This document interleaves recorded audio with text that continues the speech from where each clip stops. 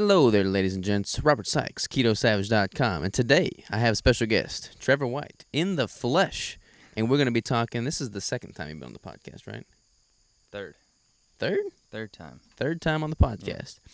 We are doing a video and an audio format, so if you're listening to this, feel free to watch on YouTube. If you're watching on YouTube, feel free to listen to it on your preferred podcast device. And we are going to be diving into all things competition prep. Trevor just went through a competition prep. We're at the farm right now, my family farm. We just spent the past several days enjoying nature. So we'll probably talk about that, and it's going to be good. So sit back, relax. It's unfortunate you don't have the scenery like we do behind us, but it is what it is. We're going to drink our coffee, have a conversation, get ready. How are you, sir? I'm doing great, man. Let me grab my coffee here. Can't complain. The farm has been amazing. I feel like I've gotten a complete reset. Yeah, we've both been sleeping in until like 6, and you were waking up at like 1, so this is a pretty big difference. Yeah, since the cut, I feel like at the end of that cut, kind of my hormones got jacked up. I was waking up really, really early, like 1, 2 o'clock in the morning, and just ready to start my day. Just like on fire, ready to go. So getting up at 1, like going to bed around 7, between 7 and 8 p.m. and waking up at 1. Well, the nice thing about here is there's no internet, so like there's nothing to do if there's no sun out. So like when the sun goes down, you go down. When the sun comes up, you come up. Yeah, which has been really nice. So most people, if you've been on the podcast 3 times, they probably heard one of your prior episodes. But if anybody hasn't, can you give them a little quick bio intro on you? Yeah. So Trevor White. I am. I have my master's degree in exercise and nutrition physiology from the University of Tampa. I have been studying the ketogenic diet and following a ketogenic diet for about 10 years now, since college. I got introduced to it because I was involved in a study my sophomore year that I was a part of, that Ryan Lowry and Jacob Wilson and Dr. Dominic D'Agostino was a part of back in the day. So I never looked back after that. I saw the benefits of a ketogenic lifestyle as I started to live it. I gained muscle, I lost body fat, and I never turned back. So you and I have known each other. We met at the first KetoCon, which I think was in 2017. Mm-hmm.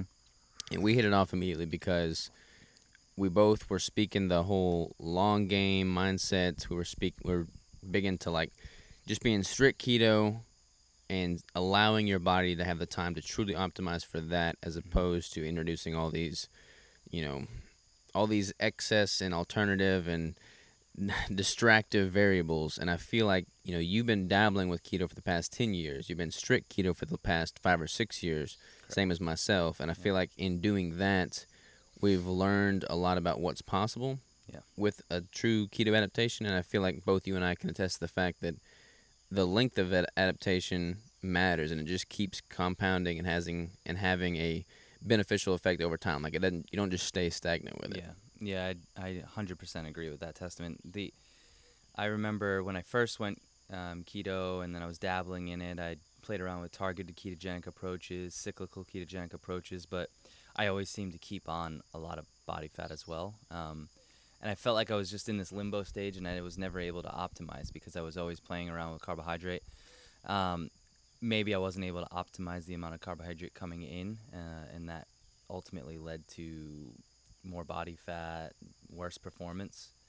But as I found my way to a strict ketogenic diet, and I've been to the point where I've been 90%, where your brain feels absolutely on fire, and then coming down to like around 60%. I've played around with a lot, but when I found the strict ketogenic approach, that's where I found my niche and my sweet spot, where I'm able to control blood glucose. I'm able to control my hunger hormones. My performance in the gym has never been better, I feel. I was always able to maintain strength, maintain performance, anaerobic performance, aerobic performance, all the above. And I feel like a lot of people, they get into doing a ketogenic diet for the purpose of weight loss. That's kind of like the primary driver. Mm-hmm. And then that's pretty much the bulk of the demographic that plays around with keto. I feel like there is a definite growing subset that are getting into it for performance, but that subset is still under the belief that you have to have strategically placed carbohydrates to optimize for performance. Yeah. And it's interesting because both you and I have, countered that and gone the other direction, and both you and I do extreme performance sports. Mm-hmm. So you came to me and wanted to do a prep, and I took you through a 6-month prep. I want to dive into that for sure. Yeah. So let's just start with some of the stats, man. So like, what were you at, like body weight wise, rough estimate on your body composition, and we'll kind of throw some of those pictures in here for those that are watching the video. Yeah, absolutely. So starting out, I believe I was exactly like 187.4 pounds initially starting the cut. I was on the in-body test. I got an in-body done prior to the cut, and on the in-body it said I was 11% body fat, but judging by what I was looking like and everything, I think I was more around 14 to 15%. And then I was holding on to 20 pounds of fat mass that attributed in the in-body. That's what it said. And then what other stats that you would want to know? You have any idea what your calories and macros and stuff My were? calories were at, for maintenance of 187 pounds, I was at about 31. I was about 3,000 to 3,200 calories a day. That's what I was maintaining, right around 185 to 187 pounds at that time. My macros then were right around like a 1-to-1. I was probably like 185 grams of protein with like 220, 230-ish fat, and probably around sub 20%, 20 grams of carbs. And when I started you out 6 months ago, I started you out at basically 80% of your calories coming from fat.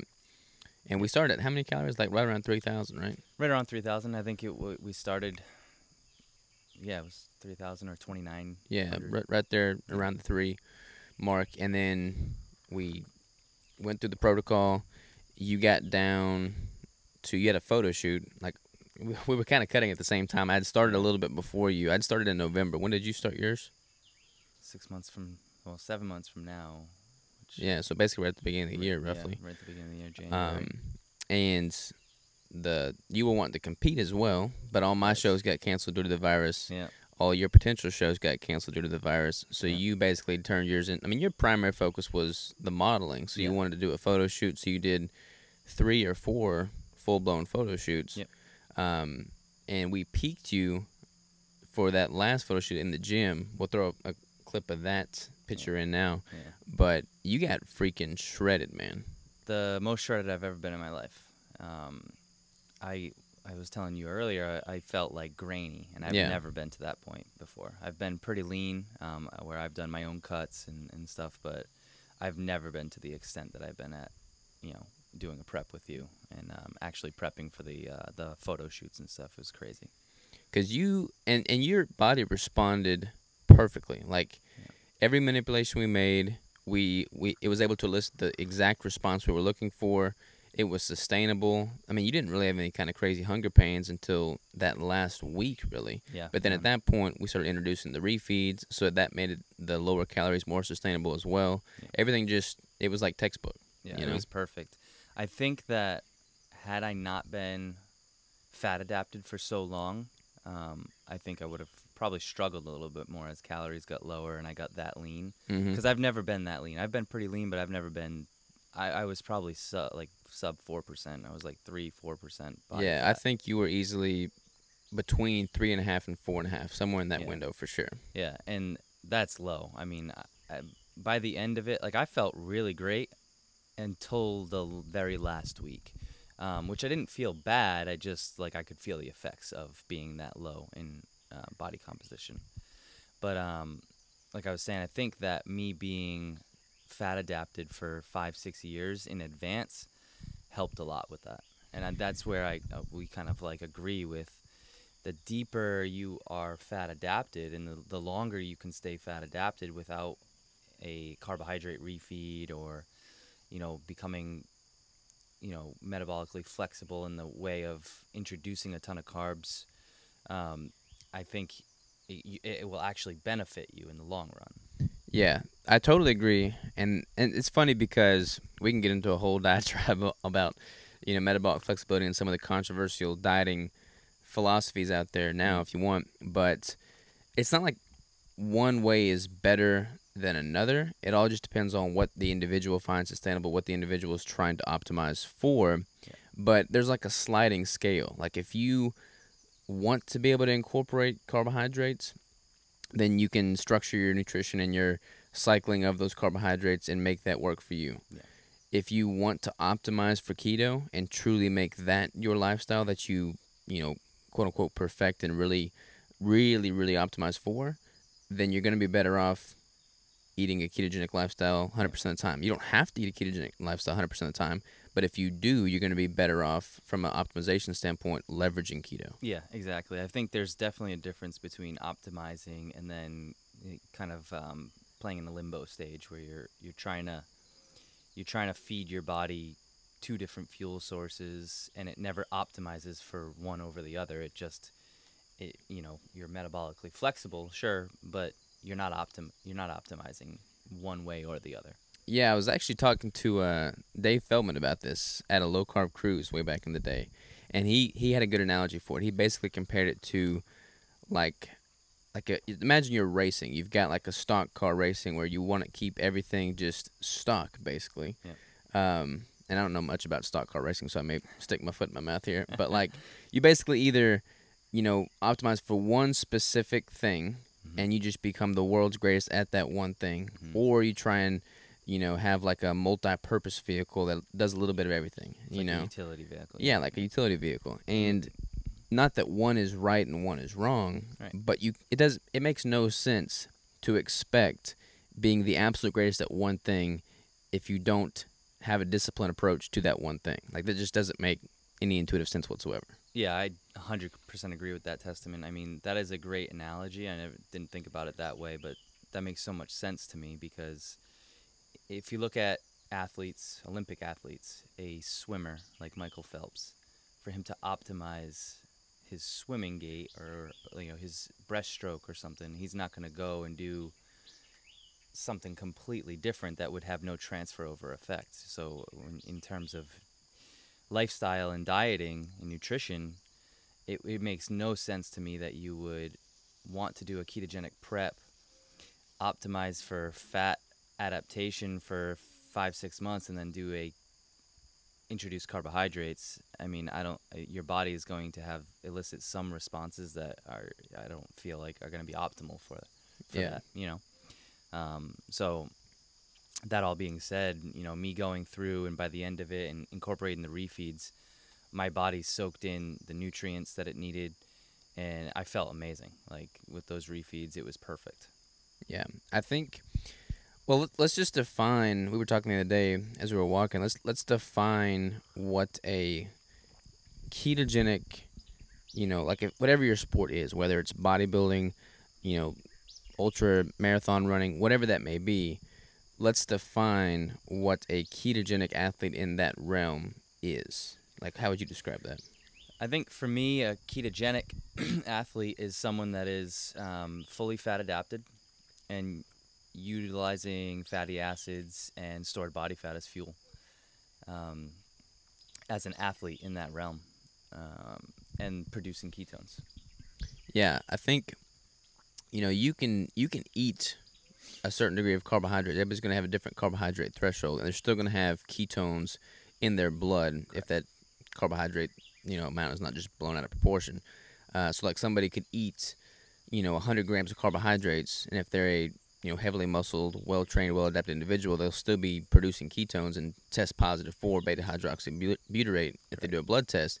But if they're introducing those 100 grams of carbohydrates pre or post-training or as a carb up to elicit a certain response, I would argue that is not like if that's in the realm of bodybuilding, for instance, if they're using those 100 grams of carbohydrates to fill out pre-stage, that's not them being a ketogenic bodybuilder so much as it is them being a low-carb athlete because they're not using fat and ketones as the primary driver for optimizing them filling out for stepping on stage. Yeah, I agree with that. They're more or less leveraging the carbohydrate coming in to maximally for their maximal performance. Yeah.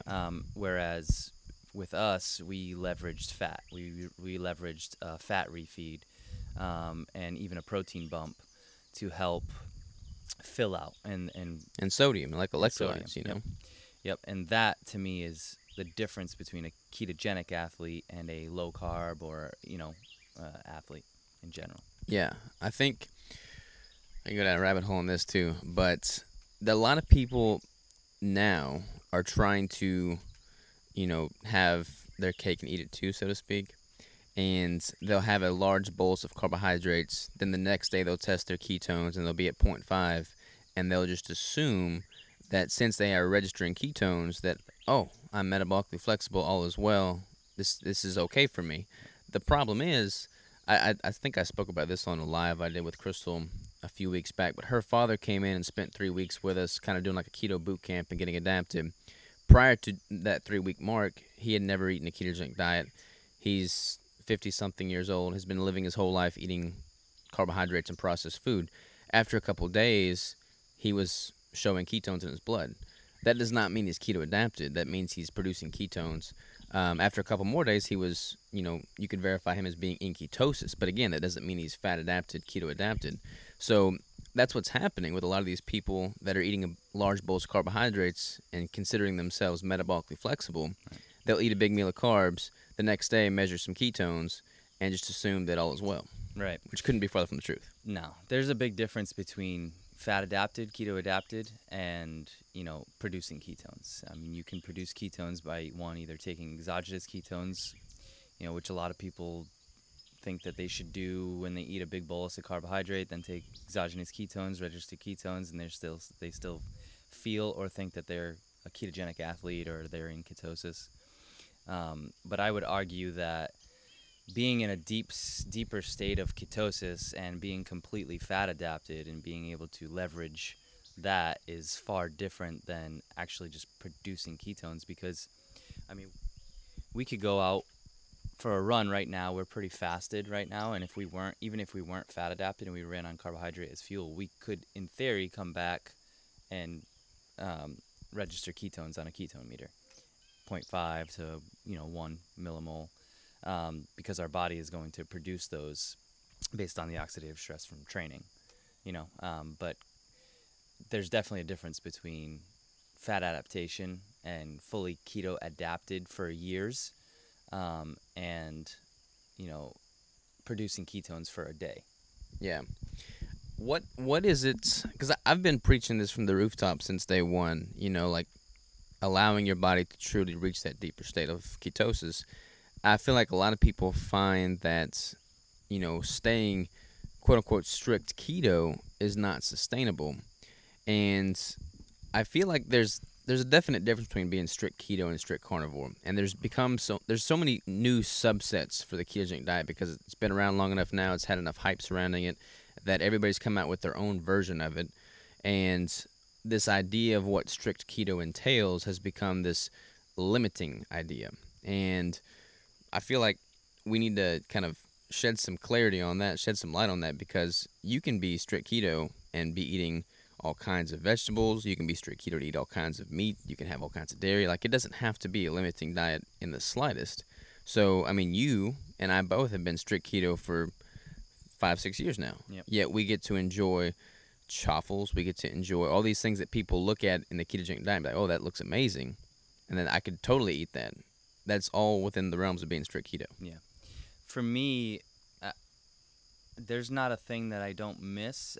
I mean, like I don't eat grains, obviously, and carbohydrate, but I still eat pizza. I still eat pancakes. I still eat waffles in the form of a chaffle. I can still make cookies. And I make all these things without all of the sweeteners and all the things that you're trying to replace to give it that sweetness. Like a little closer. So for me, it's it's being able to live like a flexible ketogenic lifestyle in the form of still taking in, sub 20 grams of carbs, 10 grams of carbs, but being able to eat all your favorite foods.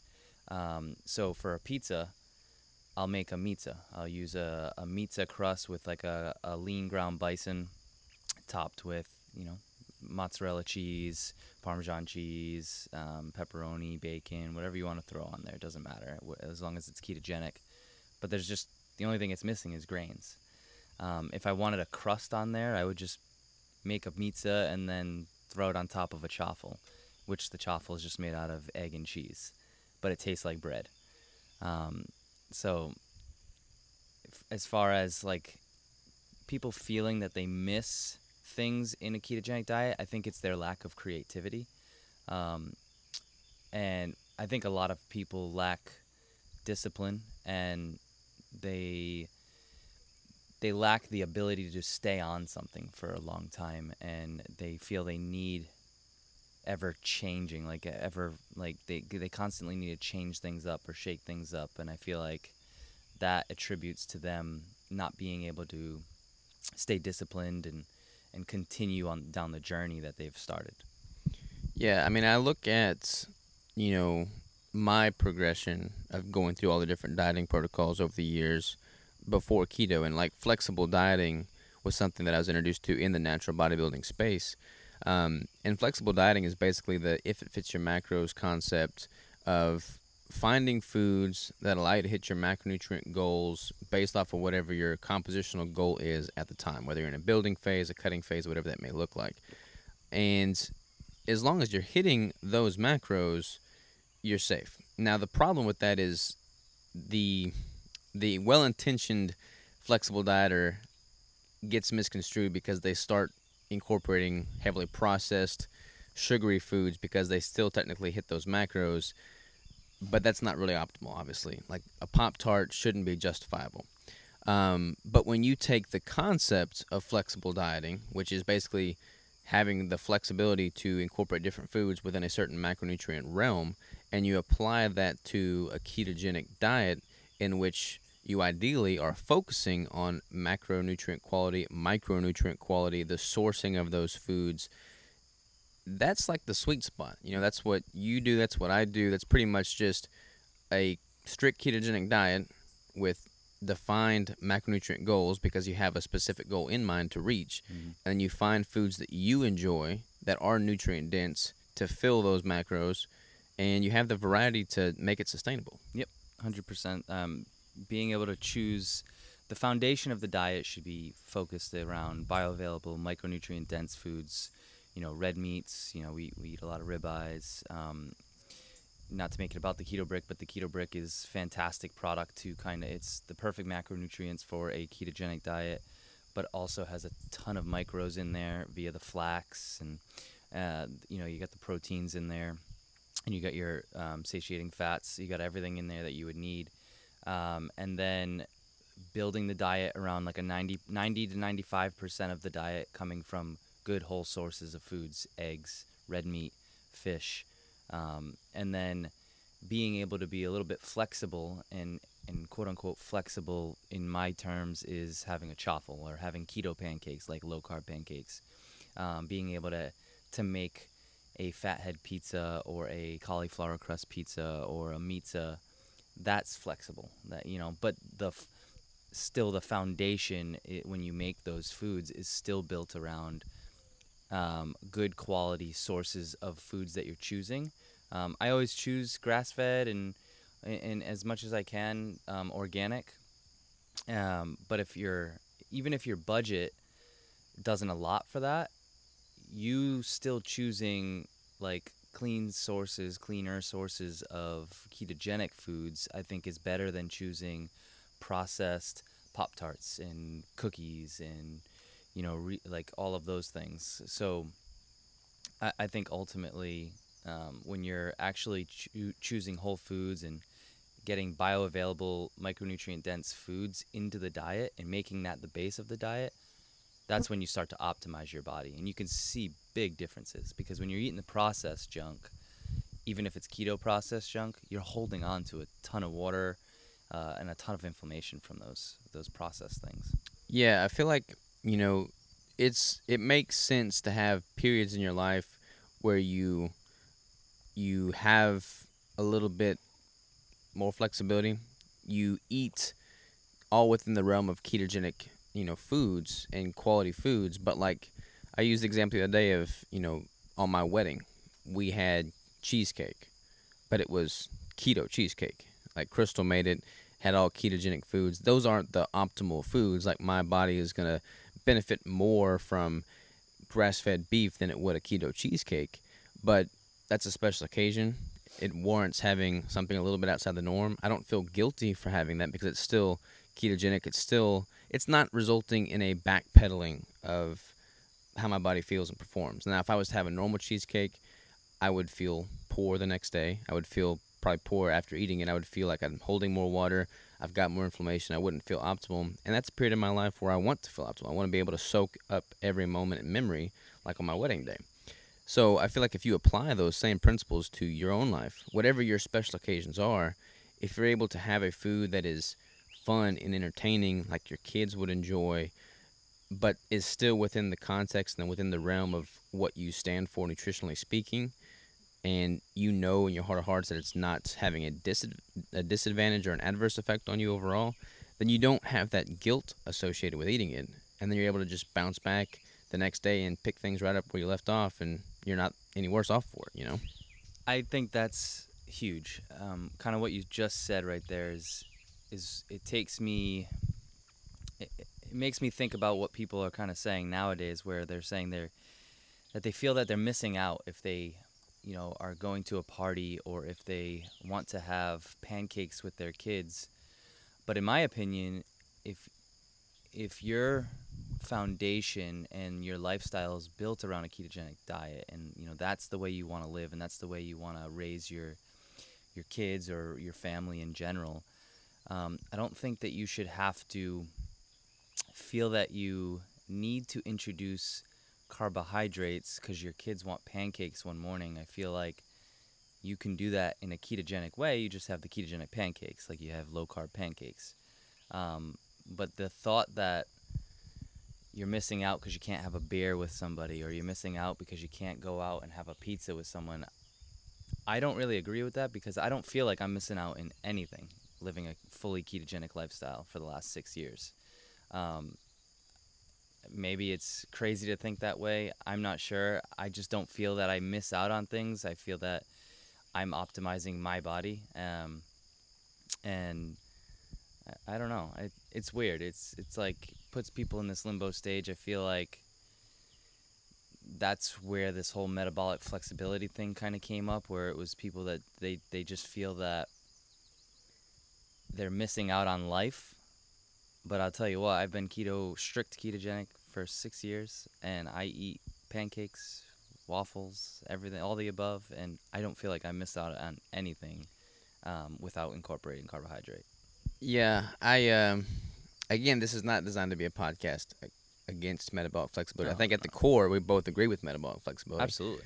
And we can dive into that. But I do get tired of hearing people say, and this is going to be a controversial topic, so I'm probably going to lose some followers here, but I get tired of hearing people say that their relationship with their children, their spouse, their loved ones, their friends is diminished or suffers because they don't indulge in a certain type of food with them. Like if your relationship with your kids is going to be, put at a disadvantage because you don't wake up in the morning and have cereal with them or waffles with them or syrup with them, donuts with them, then first of all, why would you want your kids to be eating foods that are not really good foods? Secondly, then your relationship's what needs work, not the food on your plate. Like if your relationship is so dependent on what you consume that it can hinder your relationship, then it's probably not the best of relationships. Like you need to work on that first and foremost. Yeah, there's a little bit of friction sometimes. Like when I go to my family's Thanksgiving and my Aunt Alice makes these amazing rolls that are like put on a pedestal. I don't eat the rolls, but I can promise you that I still love my Aunt Alice and she still loves me, and it's going to be okay.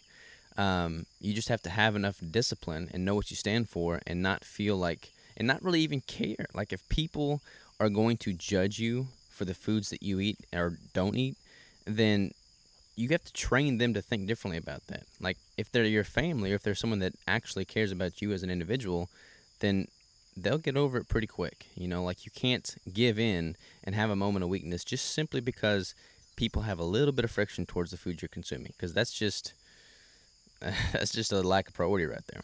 Yeah, yeah, I definitely agree with that. For me, it's I've just always been the type, and again, this isn't. We both definitely agree with metabolic flexibility and that approach.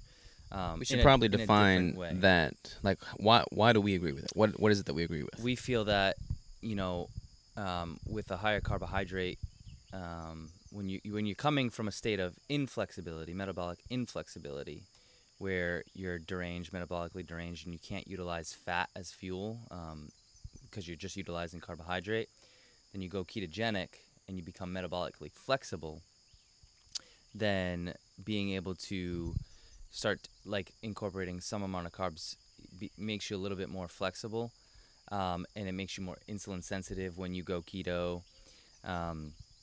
So that's becoming metabolically flexible. Now you still have the ability to utilize those carbohydrates if need be, but you're not constantly trying to feed the body carbohydrate. You're now a ketogenic or low carb, or you're running on fat as fuel or fatty acids as fuel.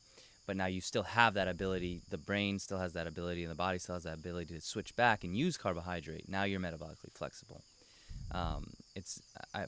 For us, it's not being a strict ketogenic athlete and then incorporating carb ups or incorporating carbs for performance or something like that.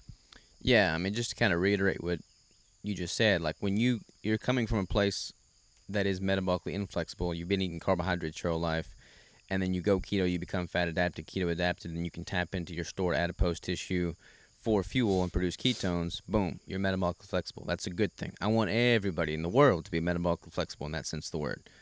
You don't need to go the other way and backtrack and reintroduce the carbs. It's not like your body forgets how to use carbohydrates. It's not like your body forgets how to use glucose. It's not like insulin forgets how to shuttle sugars into the cells for energy. Like, that's something your body just, biology, is not going to change. It's not going to forget how to do that. There may be a brief period of, like, if I eat a massive cake right now, like a normal cake, then I'd probably feel more sluggish than if I had, titrated that cake content up week after week after week. But at the end of the day, do I really want to eat cake in the first place? No. Your body's not going to forget how to use carbohydrates and glucose. So you're never going to become metabolically inflexible by being strict keto. Like, I had Dom on the podcast a couple weeks ago, and he said he was strict keto for 10 years, and then he experimented with carbohydrates again, and everything worked fine. It's not like your body forgets, so there's no need to just feel like you're digging yourself a hole by being strict keto. Yeah, I agree with that. But, yeah, we could have a whole podcast on that alone. We could, for sure. I think kind of taking it back to the prep. Yeah, let's dive into the prep. And so when I got down to the end of that prep, I started feeling, well, that's when my hormones started getting jacked up, right? And I started waking up really early and things like that. And we started incorporating the refeeds. And still to this day, I'm 5 weeks out into the reverse diet now. This is going to be week 6, I think. And after being here, I feel like I'm starting to reset and kind of get that circadian rhythm back. Whereas before, by the end of it, my hormones were jacked. But I felt good. Like, I didn't feel crazy bad. But that last week took its toll on me. And I remember I told you Danny had posted something about me, you, and someone else, and did a photo of us on Instagram, and then I like cried about it because I was like just in this deranged state because it was the prep, like going through everything, the coronavirus, like everything happening all at once, and I was like, man, I felt so blessed that he would post something like that, because I know how hard like it is to go through this contest prep. So it felt good, like when and I just like teared up about it. It was like crazy. It's funny because I anytime I do a competition prep, I don't do it necessarily to compete. I don't do it necessarily to even really get lean. That's all kind of a byproduct of the prep. I go through a competition prep when I need a period of just extreme discipline, extreme tension, and extreme. Like I want to be able to sacrifice. I want to be able to go without. I want to be able to be in a deficit. I want to be able to experience these hard things, these moments of mental fortitude, because the growth, both physically, mentally, and emotionally, that you get from that, I have yet to find something that can compare to a prep. There are things that would compare to a prep, but for me personally, like the prep is the perfect, you know, iteration of how to have this self-imposed hardship. I mean, we live in a time where people are allowed to just be soft. I mean, we have things at our fingertips. We have a surplus of food. We have a surplus of safety and security. You have to self-impose these hardships to grow, and a prep embodies that to the T. And I get it, man. Like at the end of the prep, the last month is usually my where it gets tough for me. And I'll go on a run every day. I'll meditate, and I'll be very emotional. There'll be periods of time where like I'll cry, but I have this newfound sense of self that I would not have been able to have achieved had I not had that period of just incredible hardship. Yeah, I I agree with that. I am a very disciplined individual in general. I always have been, even before I did this prep, and this is the first prep I've ever done. But going through this prep, it taught me a lot about myself and how disciplined I was. Super strict. It teaches you patience for sure, because there's times where you're going through this prep and you're like, why am I doing this? But ultimately, like, you're playing the long game. You have a end goal in sight. And for me, I'm the type of individual, like, when I set a goal, like, I'm gonna attain that goal no matter what. I'm gonna be extremely disciplined, and then I'm going to chop down. Like, I just view it as like, this is building character for me. I'm becoming a new person, as we go through this prep. That's kind of how I viewed the entire prep. And it's this prep has, like, I was always in good shape. I was always, I've been working out for like 16 years. But this prep has completely recompositioned my body. Like, I look, and you'll throw photos up, but like, I look completely different now. And I feel amazing. I feel like a new person. But I still have all the same foundational, like, pieces of who I am from before. I've just built on top of those now through this prep. Yeah, and the thing about a prep, man, is it transcends the sport of bodybuilding itself. Like, you look at the main, value traits that you can extract from a prep. Discipline, consistency, patience, hardship, growth, like all these things. You see firsthand how they positively benefit the end result, the composition of your body by the end of it all. And you're like, well, if it works so well with this sport, let's apply it in this area of my life. And boom, same thing happens. And like, that's why I love bodybuilding, because it's not about putting lean muscle on your frame. It's about learning these core values, putting them into practice, and then having them transcend that practice and becoming and bleeding into every aspect of your life. Yeah, I think it's the process, right? It's the process of the whole prep and changing your mindset around who you are, and becoming a new person, or not necessarily a new person, but just building on top of the foundational pieces that you've built about who you are. And that process teaches you so much about yourself. And I'm so happy I went through this prep. I would have, I'm 30 now, and I've always like the last like 10 years I've kind of been in this limbo stage. I was always an athlete, but then I've always been looking into like what did I want to do next, and I think like I've found my niche in ketogenic bodybuilding. I want to get into modeling.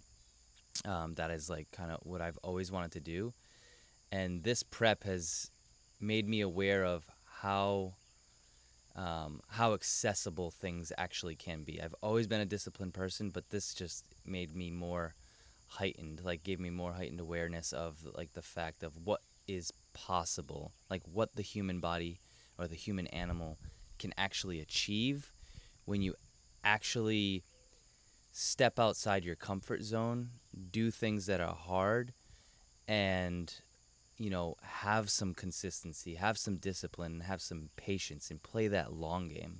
Like I look now at the next 3 to 5 to 10 years, and I'm like, the longer I get fat adapted, I've been fat adapted for 6 years, but the longer I get fat adapted, the more I can build and maintain lean muscle mass and live this lifestyle, the possibilities are endless.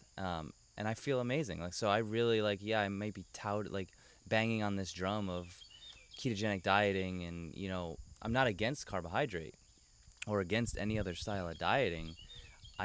This is what works for me. And I have now seen, going through this prep, I have now seen the benefits of what the human animal is capable of.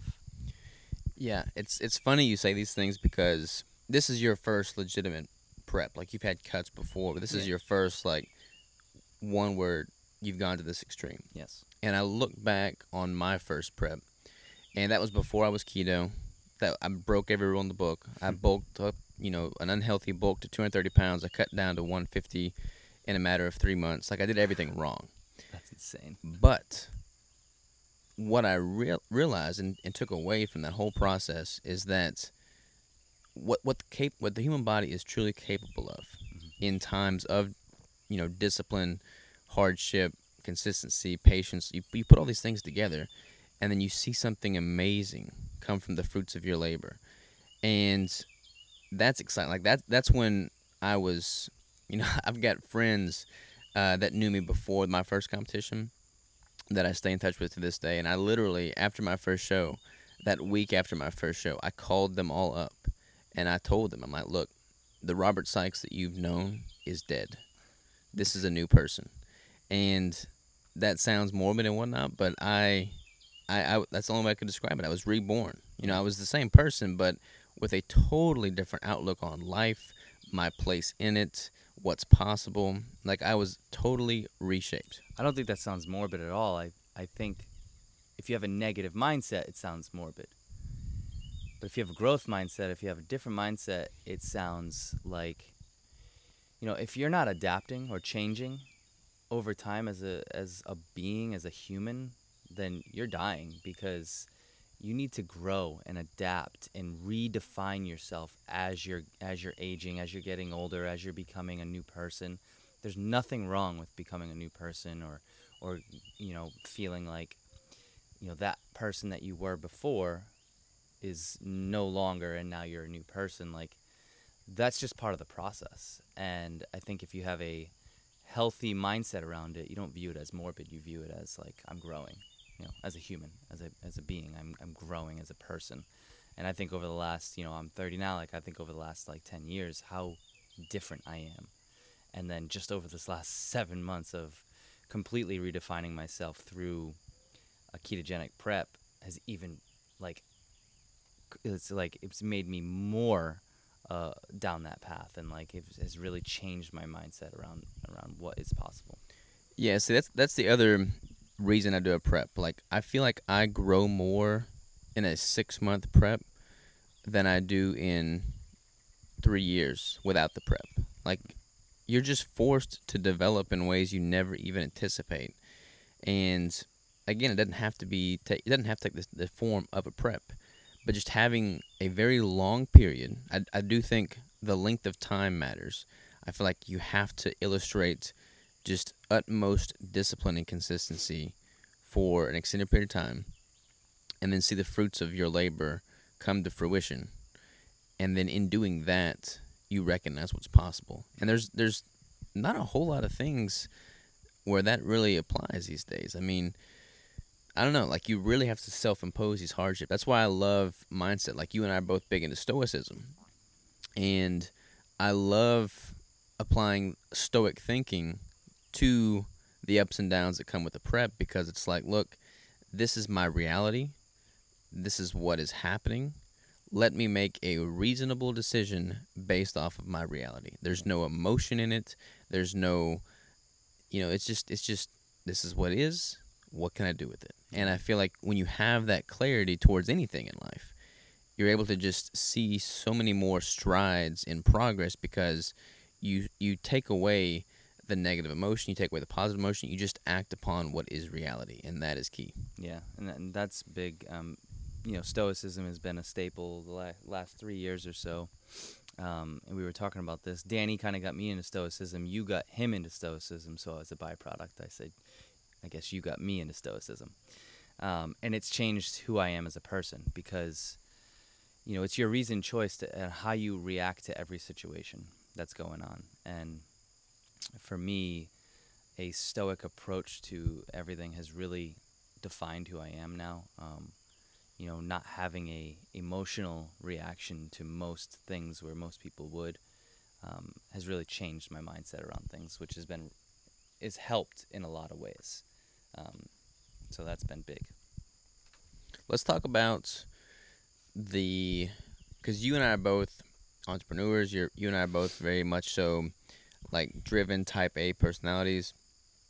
Coming down here to the farm, we've got the river in the background, we got the birds chirping, we're sipping on coffee in a rocking chair on a porch. I mean, this is like straight up relaxation. And we were talking yesterday about how it's hard for people like you and I in the fray to say, hey, let's go to the farm and relax. But then when you're here, it's like, wow, I need to make this needs to be a scheduled thing in my life, because I leave here with more creativity and just more clarity.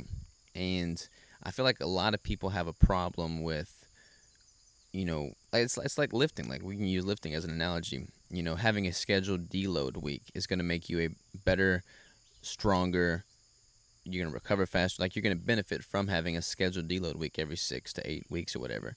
The same is true with the mind, having a scheduled disconnect.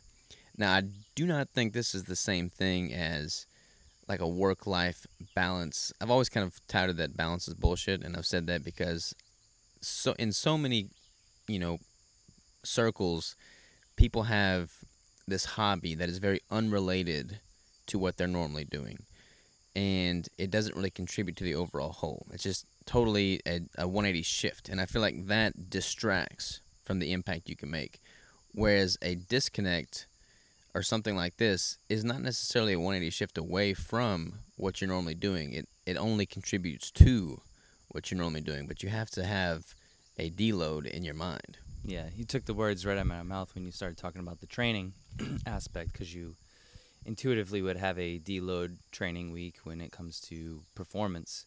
But why wouldn't you want to deload your life a little bit? And then in that sense, coming out to the farm and decompressing and being able to shift the mind from go, go, go, gas pedal, gas pedal, gas pedal, to let's pump the brakes, let's reset.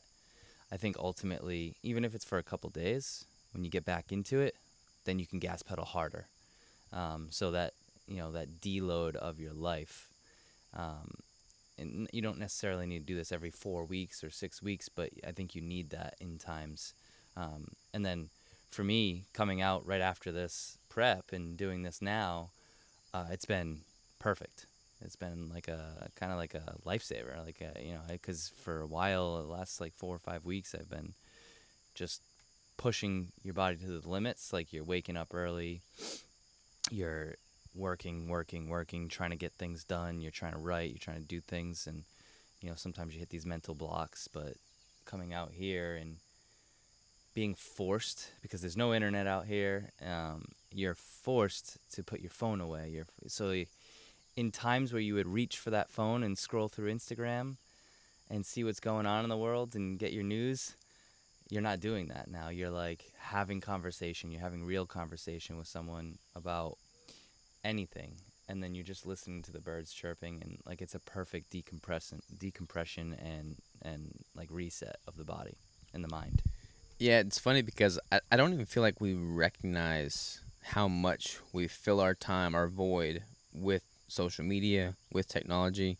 There's been a couple times here that I've grabbed my phone to look at it out of habit, only to find that there's no internet connection. Yep. And it's like, why did I even grab my phone in the first place? Done that a handful of times. Yeah, and it's interesting because this whole time that you've been here, we got here on Friday midday. It's now Sunday morning. We could have had a podcast this entire time, because this entire time we've talked about compelling information, beliefs, values. It all would have been a great podcast. Yeah, for sure. But it was all a real conversation, you know? It was all enjoyable. It was all something that I've benefited from, you've benefited from, we've grown from. And I feel like you lose so much of that when you're just stuck in this multimedia world and getting bite-sized piece of information in which you can't truly communicate, like a Twitter post or an Instagram, caption that does not convey the underlying message near as well as a face-to-face conversation. That doesn't illustrate what that person is and who they are near as well as a face-to-face interaction. And I feel, or I hope at least, that things always make a full circle. They always come back to baseline. And I hope that people start doing that as well, especially amidst the virus. People have had to self-distance for so long now that they're craving real human face-to-face interaction. Yeah. So I hope that just continues to get better, and people can do things like this. They don't have to be at a farm in the middle of nowhere, but just simply, valuing a handshake, valuing looking someone in the eye and communicating with them. I don't know. I feel like we all benefit from that. Yeah, and it could be as simple as going on a walk and and talking with someone and just having that real connection. It doesn't have to be coming out to a farm like this, but sure does help. It sure does help. Yeah, we saw some pigs, we saw some deer, we saw quite a few deer. Yeah, a lot of deer. We caught a fish. You didn't pull your weight much fishing, bro. I never pull my weight in fishing. Man. I told you, I think I am bad luck. I don't think I've ever caught a fish. I've gone fishing a lot. I don't think I've ever caught a fish. Well, that one that we caught put up a good fight, but It was a good one, man. it was not worth Solid eating. catch. We threw him back. Well, let's talk about what you've got coming up. What's in the works for you? You've got a pretty big move in the pipeline. So, I've been kind of developing I want to get into modeling, but two, big move. Big move. Yeah, where'd you think I was going with that? I thought you were going somewhere else. For me, next steps is my girlfriend and I are actually planning a move to Hawaii. I think we're about 40 days out as of today. We plan on moving to Oahu. We're going to live in town, which is Honolulu, and we're super excited about it, man. I can't tell you how excited I am. We're in New Jersey right now. We wanted to come back to New Jersey. Prior to that, I was in Tampa for 10 years. And prior to that, I was in Rhode Island. And I cannot wait for Hawaii. I am so excited because the lifestyle I live is very simple. I like to be on the move. I like to hike. I like to be adventurous and all those things. And Hawaii offers that lifestyle for me. And I'm just super pumped. And when we get there, I told you I can't wait to have you guys out. And we're going to go on a hunt, probably on a different island. It's called Molokai. But I'm super pumped about it. I think I've heard you talk about this move this whole weekend. You've been showing me pictures for a while last time you were there, and it's just obvious that you're incredibly excited about it. Yeah. And that is inspiring to see. I think it's important for people to be excited about something. People always say that they just want to live a happy life. They want to be happy. That's a very hard thing to define. I feel like happiness is excitement. Like, when was the last time you were excited about something and not happy? Right. Like, you have to have excitement in life. So knowing that you're just ramped up and ready for this move to Hawaii, you have something to look forward to. You have suspense. You have, just this this undying desire to do something, create something with yourself. I feel like that's something that everybody should pursue, whether they move to Hawaii or not. I don't know. Yeah, for sure. I mean, and happiness is different for everyone, right? Yeah. You know, happiness could be living on a farm. Happiness could be living in New York City. You know, it's different for everyone. But for me, it's creating the lifestyle I want, that I see and that I envision for not only myself but for my family. You know, I see, when I look 10, 15, 20 years down the road, I see me waking up in the morning, making keto pancakes for my kids and my wife, going on a hike. I want to start my morning with a hike every morning, see the sunrise coming up over the island. Like, that's what I envision, and that's what I've been trying to create for my family for the last 3 to 5 years or so. I've been trying to get there, and it's finally like culminating into this. We're moving to Hawaii. Like, I am so excited for it, because it is pushing me out of my comfort zone, but it's pushing me toward the lifestyle I want to live. And I feel like a lot of people, they don't go after what they want a lot of times because they're scared. They're scared of failure. But what's on the other side of failure, if you don't fail, is it could be great. It could be amazing, and it's exactly what you want, but you don't do it because you're scared. Yeah, it's interesting because I was talking about this the other day with Crystal. So many people, they have things that are good going, and it seems like they believe that after so many weeks of it being good, that something's bound to happen that's gonna be bad, or they'll do something that's outside their comfort zone, and they'll automatically start backpedaling because it's outside their comfort zone. And you hear the phrase "growth lies outside your comfort zone," and it becomes cliche because you hear it so often, but it could not be more true. I mean, you look at what you've experienced in this prep. That whole thing was outside your comfort zone, Yeah, but you've grown more as a person because of it. This move to Hawaii, I mean, you have no family in Hawaii. You've got there's a lot of obstacles you got to jump through, but you're going to grow so much as a person in doing it. I look at what I'm doing now with Crystal and the crew with Keto Brick, and there's some major decisions that we're making right now that I hope to share with y'all very soon that are way outside of my comfort zone. But if everything goes through, it will redefine the future. And having those redefining moments, I mean, that is the story of your life, chapter by chapter that you're living. You get to write your own book. Are you writing a book that if you were reading it, you would get bored with it and it would put you to sleep and you'd want to put it down? Or are you writing a book that is literally keeping you on the edge of your seat and you are flipping page to page just in excitement? Like, ask yourself that. Let that be your self-check. Like, what kind of book are you writing? That just fired me up. Yeah. It just brings me back to what I said before. If you're not adapting and changing, you're dying. Adapt or die.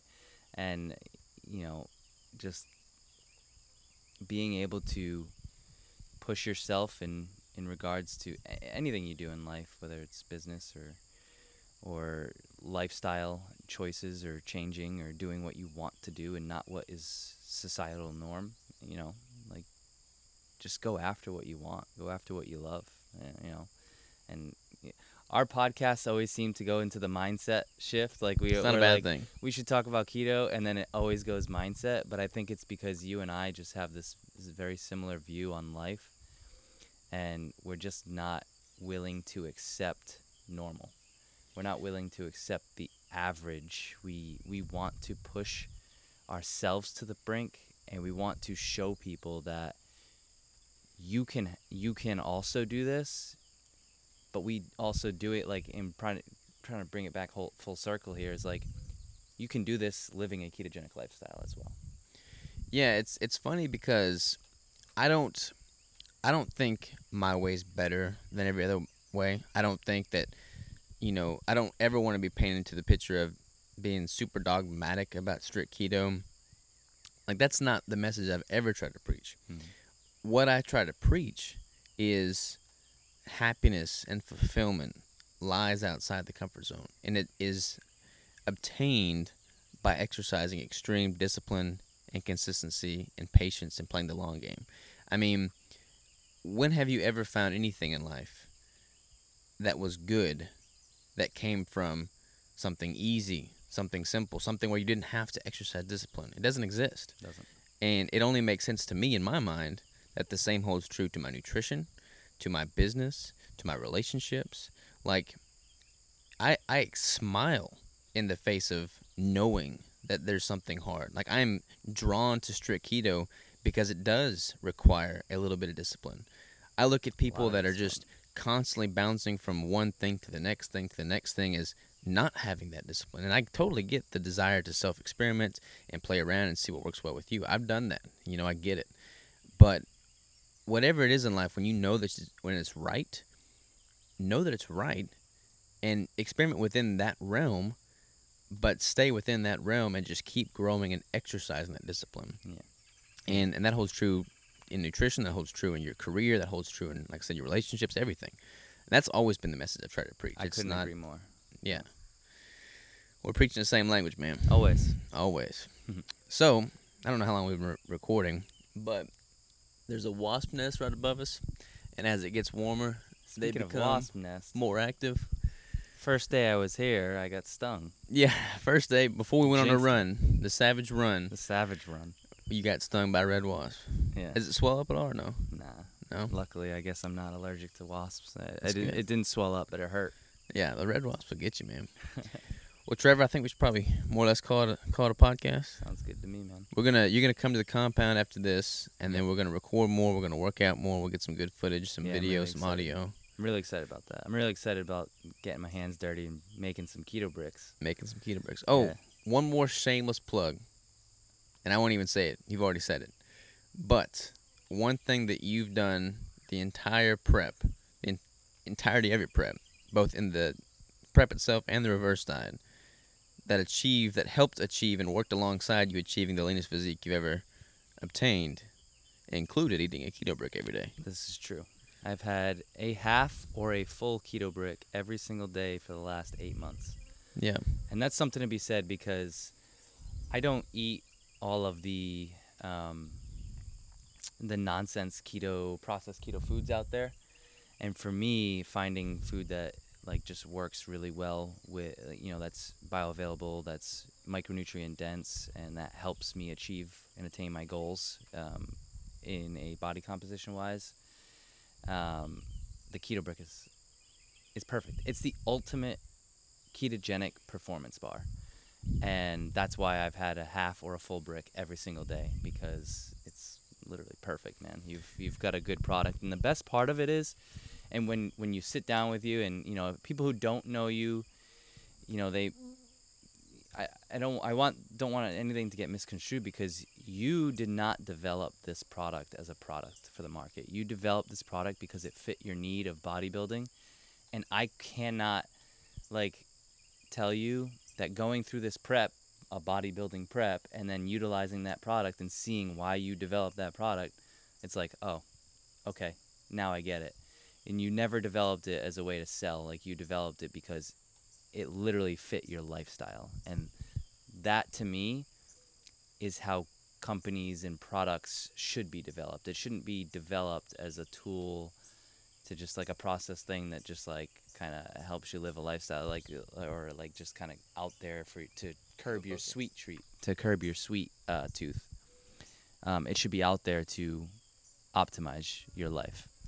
Yeah, and see, I don't ever want to sound biased talking about it, because I am the creator of the company, and I don't want to bring people on with them thinking they have to talk about it. Not at all. To promote the product. Not at all. But I didn't make it, like you said, to sell as a product.